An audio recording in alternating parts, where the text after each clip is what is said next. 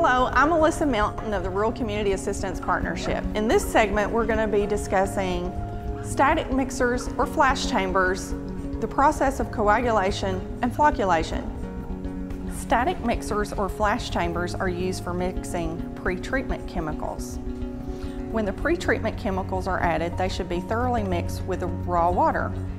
Proper mixing of the chemicals can speed the process and even reduce the amount of chemicals used, and in the long run, save money. When the raw water and chemicals are mixed, the coagulation process begins. Coagulation chemicals cause organic and other particles to combine. When particles combine, they are more easily removed from the treated water because they become heavier and sink or settle to the bottom of the tank or basin. This action allows the cleaner water on the surface to move on to the next step in the treatment plant.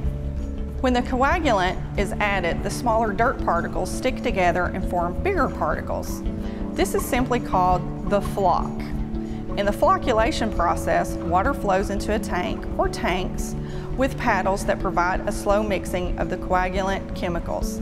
This brings small particles together to form larger particles or clumps.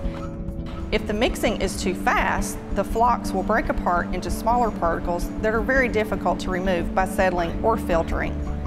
The flocculation process can start as water leaves the flash mix chamber or tank and typically moves into a series of 2 or more very slow moving paddle mixers.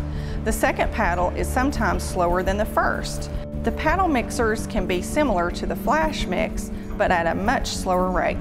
A gradual stilling or calming of the water helps the flock form and keeps it from breaking apart.